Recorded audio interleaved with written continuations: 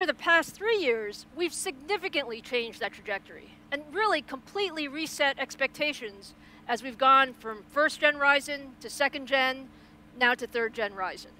We were the first to launch a 7nm desktop processor, and today, 3rd gen Ryzen leads in so many areas. We're the highest in multi-threaded performance. We are the best in terms of power efficiency, and 3rd gen Ryzen is an absolutely great gaming processor. But as you know, we're really ambitious. So our work with Ryzen is never done. Our engineers have been on this maniacal focus of what can we do more? What can we do better? So today, we're here to talk about our brand new CPU core. Yes! You've all been waiting for it. It's all about Zen3. And with Zen3, we focused again on bringing the best to the PC market. I'm so proud of what we've accomplished. Zen3 increases our lead in overall performance. It increases our lead in power efficiency. And also now, it delivers the best single-threaded performance and gaming performance as well. We've made massive changes in the core architecture, and I'm sure all of you want to know what's inside Zen3. Definitely. So let me hand it over to AMD CTO Mark Papermaster to give you all the details. Mark? So my 10900K could be rest in peace. Well, thank you, Lisa. I couldn't be more excited than to share a little bit more about Zen3 and our progression to get here. It's been quite a journey. We set a course over 5 years ago to design a family of high-performance x86 CPUs. Our goal, very simply, outright leadership. We set up the team so that development of multiple processor generations could be done in parallel, with designers leapfrogging from one generation to another. This has resulted in consistent delivery to the market as promised. I could not be more proud than to help unveil our 3rd generation of Zen Core debuting in Ryzen desktops this fall. It is a beast in performance and will deliver absolute leadership in the x86 market. Zen brought us back into high performance with a 52% improvement in instruction per clock in a single generation. It built a strong base for us to build upon as we developed the Zen family. Last year, Zen 2 brought double-digit % increase in instruction per clock and debuted 7nm in chiplet technology. That 7nm efficiency enabled leadership, multi-core performance, and core density. The innovative chiplet implementation allowed us ease of manufacturing with the small 7nm die and scalability to leadership core counts. And now Zen 3. Wow, what a great job by the design team to improve every aspect of the CPU, delivering leadership performance in that same 7nm node. Higher frequency, higher instruction per clock, with design improvements across all of the CPU components, and lower latency on top of that. You look at some of the key elements. There's a new layout of our processor that brings all the cores onto a unified 8-core complex, and that accelerates core-to-core communication. That's especially helpful for gaming workloads. That consolidation actually allows every core to directly access the 32 megabytes of L3 cache, and that dramatically accelerates workloads that are latency sensitive, like gaming. And finally, significant changes throughout the Zen 3 architecture, generating a 19% instruction per clock uplift. That's on top of the significant gains that we had just in the mid of last year with Zen 2. Altogether, Zen 3 is our most significant architectural update yet across the Zen family. We made the Zen 3 floating point and integer execution units wider, more flexible, and allows us to deliver more execution capability to the user at a lower latency. We've increased the number of loads and stores that we can do versus Zen 2, helping us feed those wider execution capabilities of Zen 3. We've added more branch prediction bandwidth. It allows Zen 3 to tackle back-to-back predictions much more quickly, reducing the delays. We call it zero bubble. These innovations keep Zen 3 ahead of the industry norm on generational improvements and position Zen 3-based Ryzen to be a clear desktop performance leader. Microprocessor performance engineering never has one single bullet. It takes focused microprocessor engineering. It's a broad set of improvements that are needed to make a great architecture. It takes innovation on all of the key levers. Zen 3 is a total front-to-back redesign. The microarchitecture had laser focus on performance on every element. End-to-end improvements, caching, load store, our execution units, our prefetching, our dispatch, our decode. Zen 2, in fact, had been organized with 2 4-core cache complexes, and it was tightly integrated. That was a very good design, but what we found is that we brought that together into that single unified cache core complex, that we brought that direct access to 32 megabytes of L3 cache rather than the 16 megabytes that we have with Zen 2. That direct access to a cache pool of this size is very significant for gaming. They tend to make frequent use, of course, of the memory subsystem, and in fact, many games have a dominant thread. And that makes especially heavy use of the cache, and that thread now sees effectively twice the L3 cache in Zen 3. So every core can now communicate directly to the cache without traversing across the die, and that reduces latency. And it stays synchronized for applications using AI, audio, physics, and more. You can see that we continue our relentless commitment to energy efficiency with every generation. We're always honing our design methodologies to focus on performance per watt, even as we make the processors faster for gamers. Zen 3 is no different, delivering up to 24% improvement in power efficiency versus the prior generation. That's double-digit performance per watt uplift in the same process node. And that's on top of all the architectural changes that we drove in to drive up the performance. Our commitment to energy efficiency across time has put us because I've got a 1700X. Today, we're more than 2.8x more efficient than competing high-end desktop processors. And that's only a strengthening of the leadership that we demonstrated during the prior Zen 2 era. We will not let up going forward. We're focused on execution. Zen 3 is shipping as promised, and the 5-nanometer Zen 4 on track, in design. The AMD team is hitting on all cylinders, and there's no shortage of innovations for the next generation of Zen processors to keep AMD in the forefront and deliver the best compute experience for our customers. Thank you, and let me welcome back Lisa to now show off our Zen 3 and new Ryzen processors. Thank you, Mark. That was great. I'm so proud of what the team has accomplished with Zen 3. We really focused on what is most important for gamers and enthusiasts. And at 19% IPC increase, it's our largest increase generation over generation since we launched the Zen family. So now let's see Zen 3 in action. I'm so proud to show you for the very first time the AMD Ryzen 5000 series for high-performance PCs, the world's first Zen 3 powered CPU. This is the AMD Ryzen 9 5900X. 12 cores, 24 threads, and a boost up to 4.8 gigahertz. It's a very special product, the ultimate enthusiast processor. Compared to the 3900 XT, the 5900X has 19% higher IPC, higher clock speeds, and all of the Zen 3 core improvements that Mark talked about, all while remaining at 105 watts. This makes Ryzen 5900X a big upgrade from 3rd Gen Ryzen all around, but especially in gaming. Now let me turn it over to Robert Halleck to show you the 5900X in action. Thanks, Lisa. Hey everyone, let me give you a sense of just how much faster the 5900X is compared to our current best, the 3900 XT. To do that, we're going to use Shadow of the Tomb Raider, a game I personally love, and a game reviewers often look at to judge CPU performance.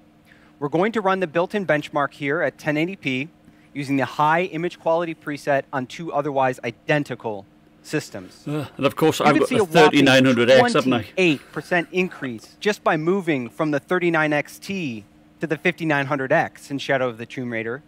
And as you will soon see, the performance from the 5900X is faster than the competing processors as well. Now, as any enthusiast knows, 28% from a processor change is a massive upgrade. Wow. But that's what AMD customers, like me, can look forward to. This truly demonstrates the gaming strength for Zen 3 when you combine the historic IPC uplift, unified cores, and unified cache pools. It's going to be great in laptops, isn't it? Now, as we zoom out to look at a wider set of games, you can see that the 28% uplift in Shadow of the Tomb Raider is joined by many titles with significant double-digit performance improvements. The gains are even bigger in titles like CSGO and League of Legends, where the highest possible frame rate is practically the #1 priority to be competitive. Overall, gamers upgrading from the Ryzen 3000 series to the Ryzen 5000 series can expect an average performance improvement of 26% at 1080p. Again, this is just a monumental performance jump for an in-socket upgrade in the same motherboard, and a true testament for how good Zen 3 is in gaming. Now, as many know, strong gaming performance relies on strong single-core performance.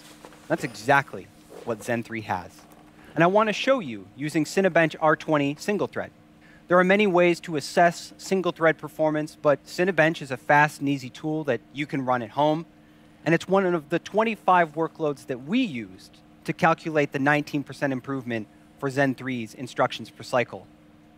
As you can see, the 5900X is the first desktop processor to ever break a 600 score.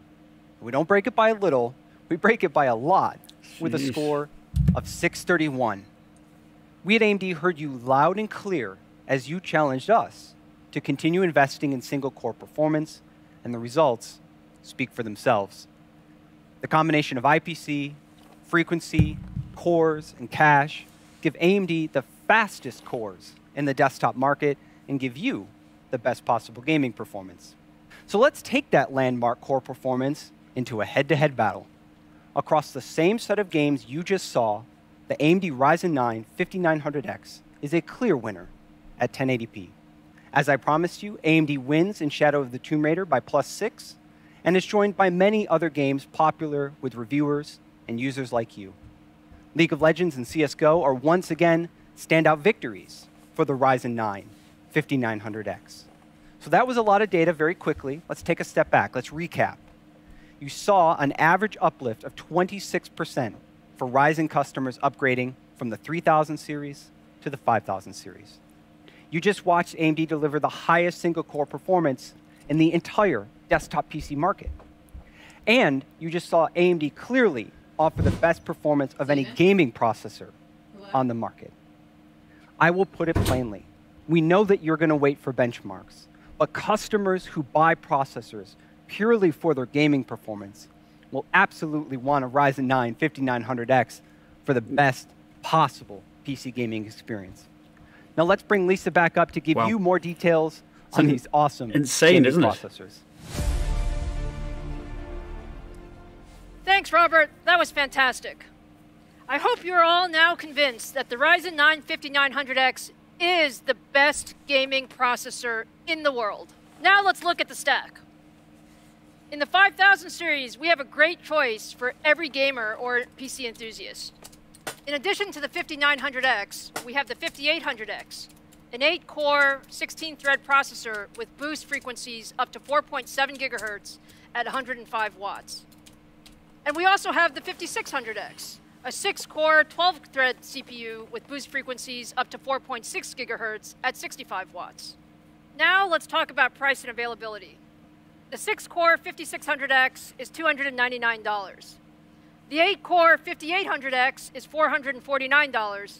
And the amazing 5900X, combining the leadership performance and power efficiency of Zen 3 in a 12-core 7nm design, is priced at $549. And all of these will be available globally on November 5th. We're really proud of the 5000 series, but you know we're not done. We love our enthusiasts, and there's one more processor in our stack, which is the ultimate processor for gaming and content creation. For those of you who want the very best processor in a desktop PC, we have the 16-core Ryzen 9 5950X. The 5950X is simply an amazing CPU. 16 cores, 32 threads, and our fastest processor with boost frequencies up to 4.9 gigahertz. The 5950X breaks the Cinebench R20 single-threaded record that Robert set just a few minutes ago with a score of 640. It is truly the best in class in every dimension. Best gaming performance meets best processor for content creation, and all of this still at 105 watts. Now let's take a look at some of the performance. If we look at the generational uplift from the 3950X to the 5950X, we see up to 27% more performance in CAD workloads and 12% more performance in rendering workloads. More impressively, we see up to 29% more gaming performance. And this is really how we bring the best of both worlds together. The best for gamers and the best for creators. And now, if you put 5950X against the top of the stack from the competition, we see that the 5950X provides up to 59% more creative performance in rendering workloads, double-digit wins in video editing and software compiling, and we also win in lightly threaded CAD workloads as well. We're really proud of the fact that we also win in gaming. There's nothing like the 5950X in the world. One processor that delivers the best power efficiency, our highest clock speeds, the highest single-core performance in the industry, and the highest multi-core performance of any gaming processor. And it's priced at $799 and will also be available globally on November 5th. I hope you're now as excited about AMD Ryzen 5000 series as I am. Zen3 is really amazing, and I'm so happy we could show it to you today. But you guys send me a lot of notes and a lot of tweets, and I know that you're not just excited about Ryzen 5000 series, but there's a tremendous amount of enthusiasm and curiosity about our Radeon lineup as well. So the next few weeks are just an amazing time for us. In addition to introducing our Ryzen 5000 series, we're also going to introduce our next-gen Radeon GPU, and I want to give you a small preview of that today. This is the AMD Radeon Rx6000 series, which we now affectionately call Big Navi, thanks to many of you who nicknamed it for us. It is absolutely gorgeous and by far the most powerful gaming GPU we have ever built. We got a lot of requests from our fans on social, and I heard a whole conversation on The Full Nerd last week about wanting to see Zen3 and Big Navi in action. So today, I'm going to show you a preview of what you can expect from AMD Ryzen 9 5900X and our Radeon 6000 series. We've been doing a tremendous amount of work optimizing gameplay with Ryzen 5000 and Radeon 6000 series. So let me show you today Borderlands 3, which is a very popular AAA title running at 4K resolution on the Ryzen 5900X and our Radeon 6000 series. Just take a look at that performance. Over 60 frames per second at 4K with beautiful image quality. We are super excited with what we've accomplished with Big Navi.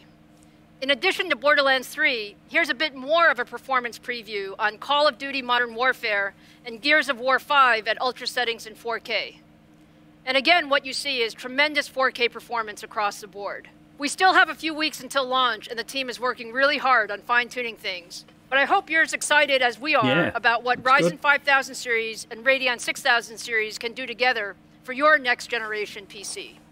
So that brings us to the end. I hope you enjoyed today. It's been so much fun spending time with you.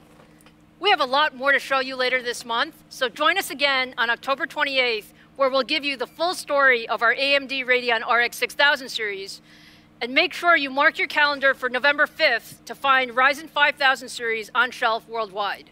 Bots, take care watch and out. see you soon. All right, excellent. I think that's fantastic.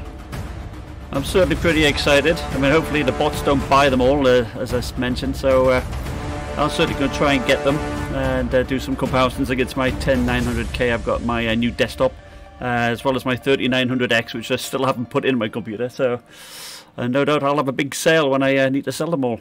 Anyway, thanks for watching. Bye.